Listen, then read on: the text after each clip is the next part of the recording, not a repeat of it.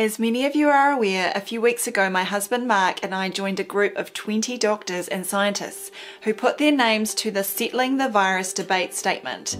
Interestingly, this 2-page document appears to have acted like a hand grenade for some of the personalities in the health freedom movement.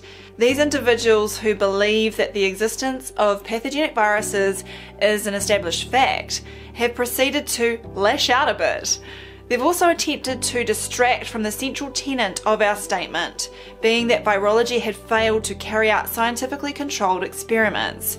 In reality, it is clear that the virologists have not shown that their techniques of, quote, viral cultures, genomics, and clinical diagnostics are valid even on their own terms.